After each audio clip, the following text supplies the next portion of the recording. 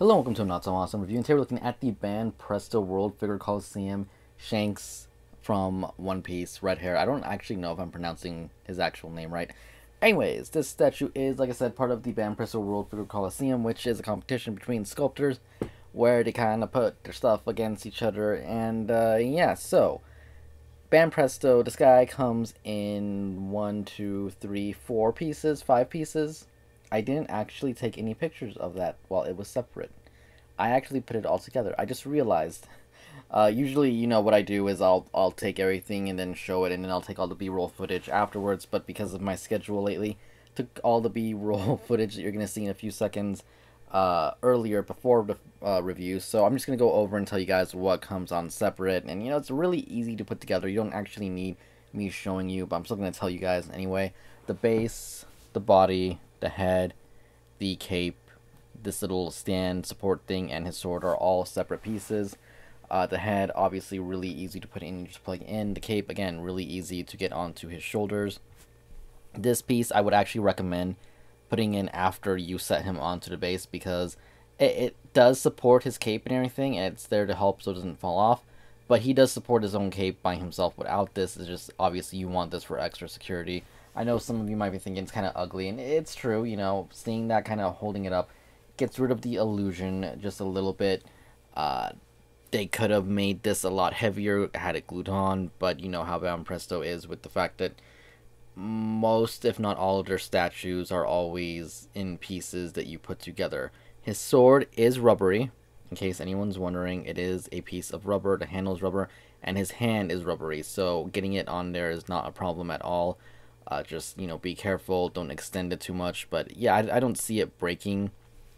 And thankfully, the way it was packaged, this thing was in a piece of cardboard that helped the sword not lose its shape. Because otherwise, rubber weapons, if they're in the packaging of like an action figure or something and they're curved, chances are you're going to take it out, it's going to be curved, and that would suck. But not the case here.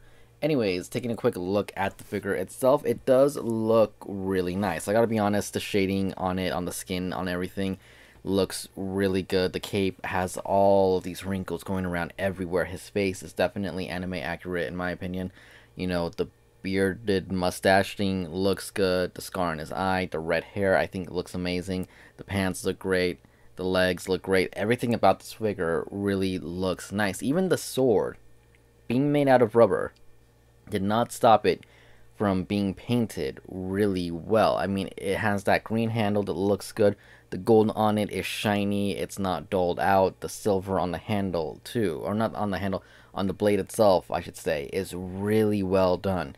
A lot of times we get kind of accessories like this that are made out of different materials that the colors won't be as good because they didn't want to spend the money on the paint on that for whatever reason. But this one, I can definitely say it looks good. It doesn't even look like it's rubber. When I got it out the packaging, I was surprised that it was so flexible. Like, again, you can definitely move that around. The colors and everything, again, look fine. The likeness is there. Really not much else to say about this. It is a statue, so these reviews do tend to be a little bit shorter. But I hope you guys got a clear picture of how he looks, of how this thing looks. I would definitely recommend it if you are a fan of One Piece. I was told that there isn't much merchandise on this particular character. Don't know if that's true. I haven't really done my research on figures and stuff too much on this series. I've seen some of it, but there's so many episodes, it's kind of hard to jump on. It is something I want to watch in entirety at some point. We'll see, because from what I know, this thing is still nowhere near being done. But, yeah. Anyways, hope you guys enjoyed the review. If you did, comment down below, hit the like button, subscribe for more, and I will see you guys later. Thank you for watching. Goodbye.